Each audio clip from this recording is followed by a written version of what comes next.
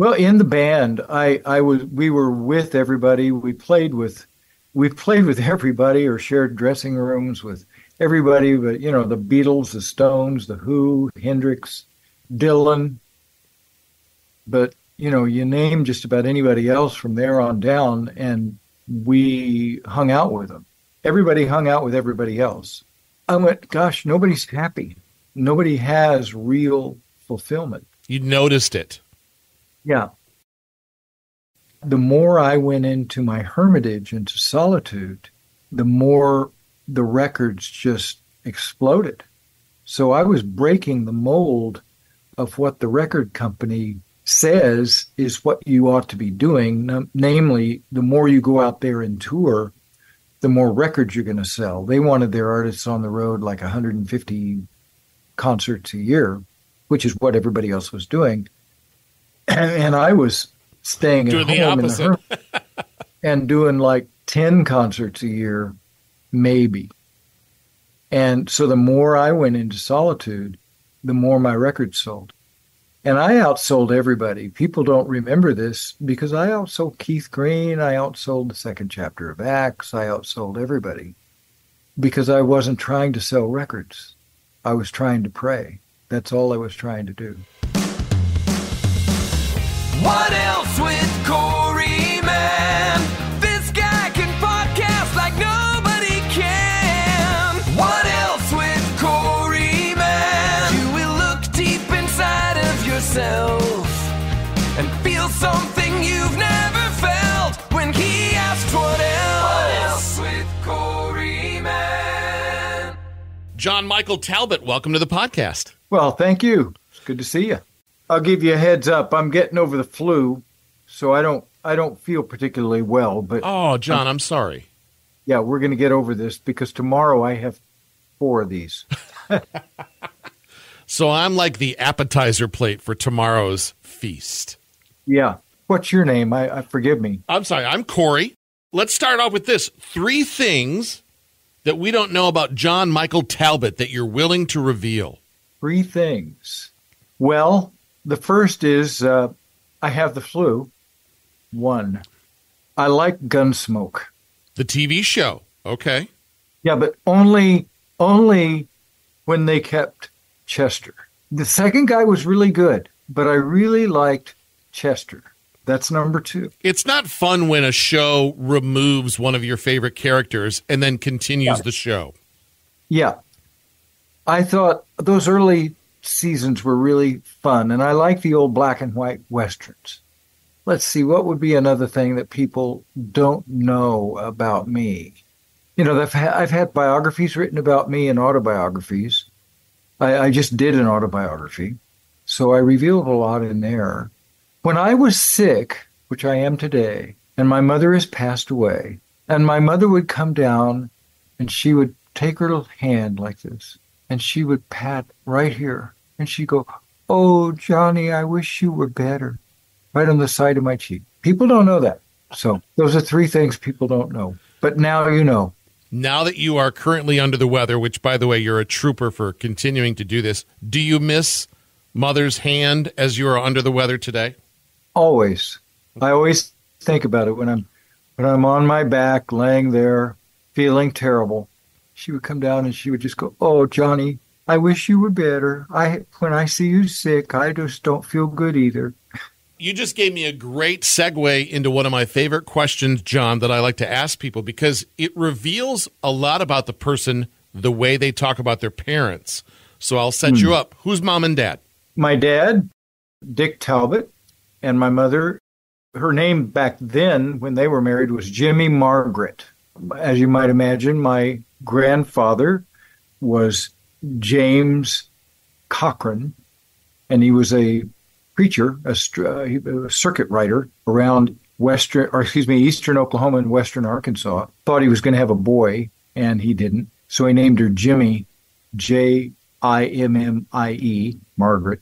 And then, of course, my mother, when she got older, she changed it to Jamie to try to make it a little bit more feminine anyway. I had really great parents. My dad, they married late, actually. They were just solid as a rock World War II parents. My dad went off and fought in World War II, was part of the Army Air Force, flew the hump into Burma on a B-24 Liberator, which is, that's a dangerous run. It was one of the most dangerous runs in the war. You don't hear a lot about it, but for guys that remember, that was a dangerous run. He'd come back and there'd be ack holes all over the plane, and they'd all just look at the plane and go, how did we survive? It just so happened that they weren't in that part of the plane when the shrapnel went through that part of the plane because they were moving around. My mother was a preacher's kid. Consequently, when we were not raised with religion shoved down our throats. We went to church, but we went to church usually on an average, I would say 3 times out of the month. We weren't force-fed. We didn't have to go to church every Sunday. And there were advantages to that and disadvantages to that. John, did Dad openly talk about World War II? Yeah, he had things that he brought back, from India. He had his army stuff. He had his big knife, and he had his flight jacket stuff that they were required to carry with them. And he brought all that stuff back. He brought gifts back for Mom, some nice ones. And we would ask about all that stuff and ask about World War II. He met Gandhi. He met Lord Mountbatten, who was the Supreme Commander of the Allied Forces. He kind of had his, he was a boy from Lawton, Oklahoma, and he had his vision expanded. So he was always a solid Christian, but he had his vision as a solid Christian really expanded regarding culture and other religions. Every guy in the unit had a houseboy, and they were required to. And the houseboy was a Hindu who was a Christian secretly, but he couldn't convert because if he converted, the caste system would cast him out, basically. Sure. He just learned a lot of things about another culture that he didn't know, you wouldn't even think of in Lawton, Oklahoma. My dad, I write about these things in my new autobiography, Late Have I Loved You, about my dad. And he had a profound effect on me by saying very little about God, but what he said about God, he would talk about how big God was. I'd say, what's God like? And he'd say, well, son, he's very, very big, very, very big. And I'd be laying on the seat of our Dodge Dart, going with him to some sales meeting in northern Indiana and looking up at the stars, When we were in Oklahoma, we'd be out in the backyard, looking up at the stars usually again. And I had this concept that if there are molecules and stuff inside of our bodies, and if a solar system is like a molecule, what if that just goes on endlessly and we are part of God's body and so on and so forth? And he said, that's very interesting, son. Keep thinking like that. God is very, very big, very, very big. He had a profound effect on me. Is Oklahoma where it all started, John? Yeah, I was born in Oklahoma City, Oklahoma. Then we lived briefly in Little Rock, Oklahoma, and then I went to Indianapolis, Indiana. Then our band got together. We got involved in music in Indianapolis, won the Battle of the Bands contest after folk music, and got a record contract in Chicago. Then did some country rock music with Mason Prophet. I listened to Mason Prophet for the first time today. I love music, John. I try to be well-rounded in music world. That was my first listen, and I chose Two Hangmen. Two Hangmen was the hit that would have put us over the top, but the FCC banned it from the airwaves. Yeah, the FCC considered it to be an anti-war protest song. Okay. Which it wasn't. It wasn't. What led you to Indianapolis? Was it buddies? Was it the family had jobs? What was it? My dad got a job there, so we moved to Indianapolis. We kept making music. We threw a band together from people that we met on the north side of Indianapolis in Broad Ripple. There was a music store there where people tended to congregate. I don't remember the name of the music store. Again, there was a Battle of the Bands contest. We won it and got a record contract with Bill Trout, who had produced a lot of hit records. I was 12 years old. Wow. Then we just went around as kind of a regional band. That kind of bottomed out after a few years. And when I was 15, Bill Trout, again, the same record producer, said, gee, there's this new thing happening in California called country rock. And so he says, why don't you guys try it? And I had studied bluegrass banjo under a guy who had studied under a national champion. We tried country rock, and we went in and did a demo, and he said, hey, this thing sounds so good, let's just make it an album.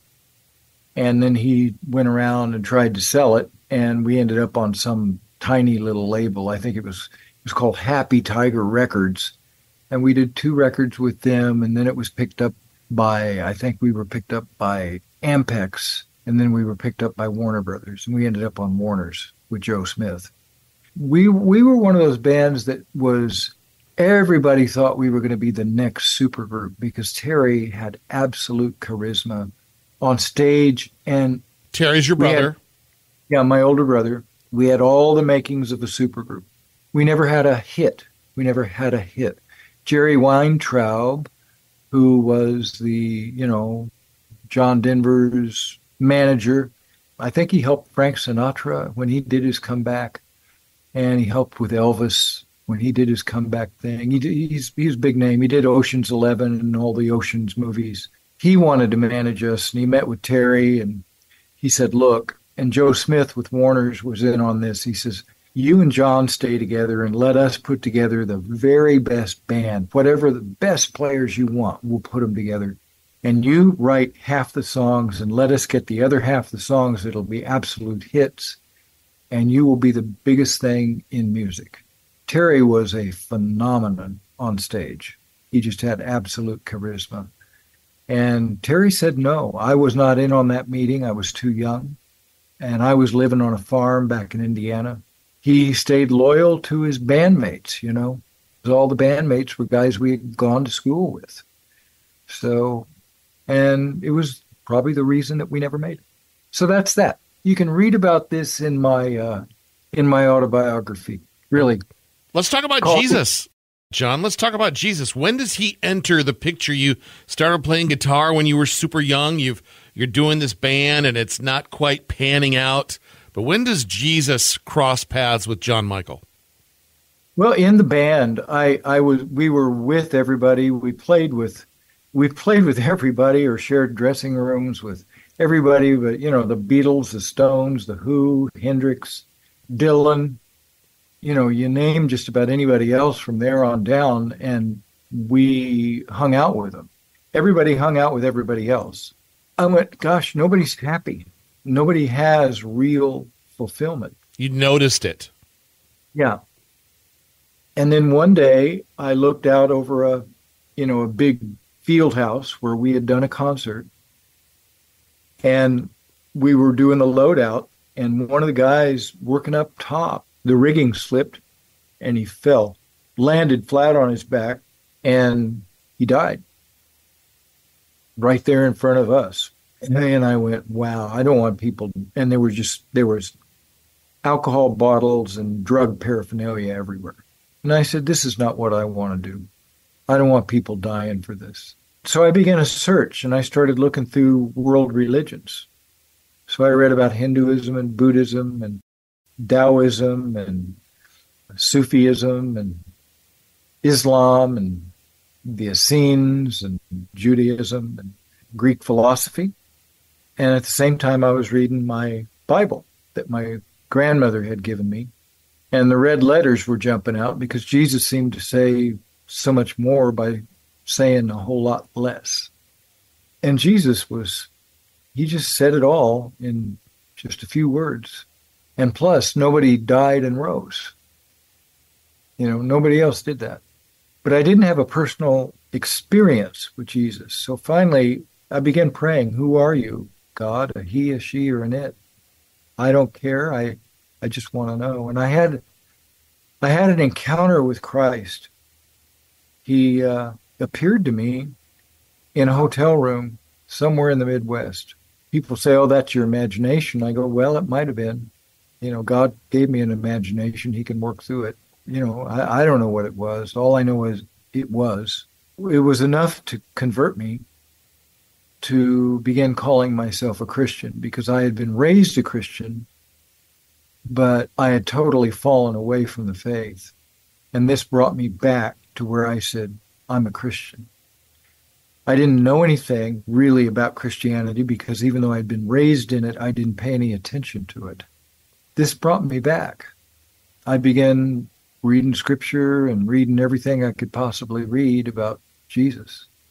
That was in 1971, and it was a pivot point in my life. I was with all these really good people, and they were all good people, and they all had the Holy Spirit. I didn't doubt that, but they weren't able to fellowship together. They seemed to just be continuously dividing, starting a new church because they didn't like this, that, or the other about one another. Gosh, we see it over in our little town here next to our monastery in Berryville. They continue to start new churches. They don't like Pastor Chuck, so they start another church, Then they don't like Pastor Joe, so they start a new church. It just goes on and on and on. It troubles me. And I said, this is not what Jesus wants. Diversity, yes, but division, no. So what did the early church have? So I said, I got to start reading about the early church. And I went back and I started reading what are called the Apostolic Fathers, which would be Ignatius of Antioch, Clement of Rome, a writing called The Teaching of the 12 Apostles, or the Didache. And these are all writings they existed in the same period as, for instance, when John was writing the Apocalypse or the Revelation. And I began to see that there were things in there that are very, very Catholic. Things like apostolic succession, that they believed very strongly that the bishop held the church together, the episkopos in Greek, and that we trace our unity through the succession of bishops. Well, we keep the church together because this bishop was the successor to this bishop who was a successor to the apostles. Yeah, we're going to stay with him. Even though this bishop may be young, he may be inexperienced, maybe we don't even like him, but we're going to stay with this bishop. And some people don't want to stay with this bishop. We're going to stay with this bishop because if we start just fracturing, then we're going to split all over the place. We're going to stay with him. And the teachings were all there. They believed in the real presence of Jesus in the Eucharist, that it was the body and blood of Christ. And there was a reason for that in Ignatius of Antioch. He was speaking against the Docetists. The Docetists didn't believe that Jesus had a real body, that he only seemed to have a real body. So they separated from the Orthodox Christians who, in the celebration of the Lord's Supper, the Eucharist, basically in that celebration, they were saying, no, this is the body and blood of Jesus. Jesus really had a body and blood, and this continues in the sacrament. There were reasons for all this stuff in the early church, and on and on. So I found the seeds of what we call the Catholic Church in those early church fathers. It's very, very clear.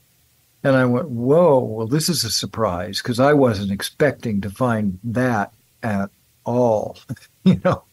I also was looking for something more mystical and something more contemplative. I found that in the monastic part of the church. So you have St. Anthony of the Desert and those who followed his tradition, both in northern Africa and in the southern part of continental Europe as it spread north, and in Asia Minor as it went east.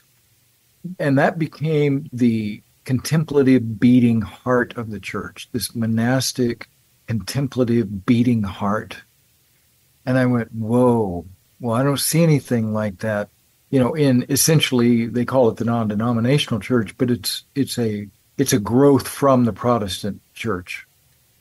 And I was looking for something that would cure the disunity. And I was also looking for something that was more mystical and more contemplative. And I found that. So I became a Catholic in 1978. The Lord gave me a word, and he said, John, she's my first church. She's been sick and nearly died, but I want to heal her and raise her to new life again. And I want you to be part of her. So I became a Catholic in 78. And I put out a record called The Lord's Supper, and followed that with Come to the Quiet. My brother and I did a record called The Painter. Then I did For the Bride and Troubadour of the Great King. The more I went into my hermitage, into solitude, the more the records just exploded. So I was breaking the mold of what the record company says is what you ought to be doing. Namely, the more you go out there and tour, the more records you're going to sell. They wanted their artists on the road like 150 concerts a year, which is what everybody else was doing. And I was staying at home in the hermit and doing like 10 concerts a year, maybe. And so the more I went into solitude, the more my records sold. And I outsold everybody. People don't remember this because I outsold Keith Green. I outsold the second chapter of Acts. I outsold everybody because I wasn't trying to sell records.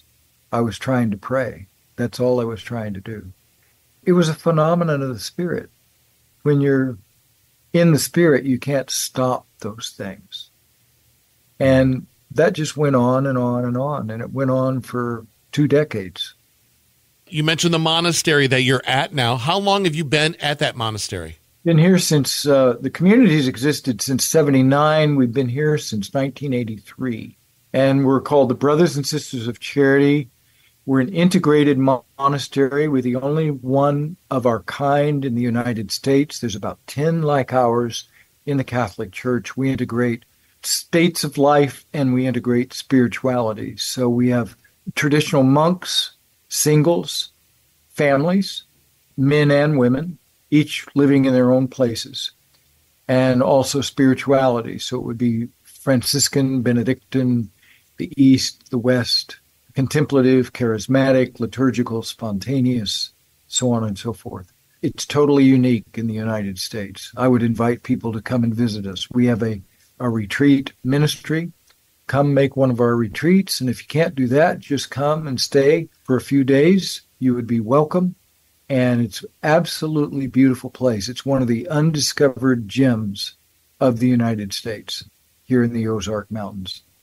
We also have a domestic community who live in their own homes all around the country in 6 different regions. It's a way to be part of our community without becoming one of the monastic members. And you can join. And if you want to be a monk, you can join us. And if you can't do either, you can eat like a monk by getting our bakery products. We have a great bakery, and we have Viola's granola and St. Clair's breakfast cookies, our hermit bars, and there's variations of all those things. And we have sales going on all the time. It's one of the ways that we support ourselves. So that bakery is very, very important. And of course, I have my products out there. I have the new biography, it's an autobiography. It's the first time I've written an autobiography called Late Have I Loved You, and an EP. It's about 30 minutes of music. I like it a lot. Same title, Late Have I Loved You. It's based on an experience I had in the hospital in Houston about 7 years ago, where the Lord let me see paradise. And he took me to the other side. I came back. I saw all my sins and all of God's forgiveness all in one flash. And it left me speechless, where all I could do was weep when I prayed. And I'm still kind of in that space right now. This record is trying to capture that in sound. I'm fascinated with the menu. Is there a website where you sell that stuff, or you only sell it at the monastery? No, go to littleportionbakery.org, and you can also go to Brothers and Sisters of Charity.org about our community, and you can go to johnmichaeltalbot.com to find out about moi. Your resume of books and albums and musical works is pretty lengthy, and you did just mention your newest stuff. But John, if you would pick one album, pick one book to encourage us to go, hey, go check this out. I would choose the last one I did because there's just too many, and I always choose the last one I finished. You know what people really like is the Lessons of St. Francis. Yeah. That was a best-selling book. I wrote it with Steve Raby. He's an evangelical. It kind of crosses the divide between evangelical and Catholic in bringing Francis to people. JohnMichaelTalbot.com for any of the information that he passed along. John, I hope you feel better. I know you got a full day tomorrow, but I appreciate the time you gave me today. You're a trooper. Thank you, buddy. And thank you. You're a great interviewer. What Else with Corey Mann? With your host, Corey Mann. Original music and theme song by Chris Cron. Share this episode with a friend, and thanks for listening.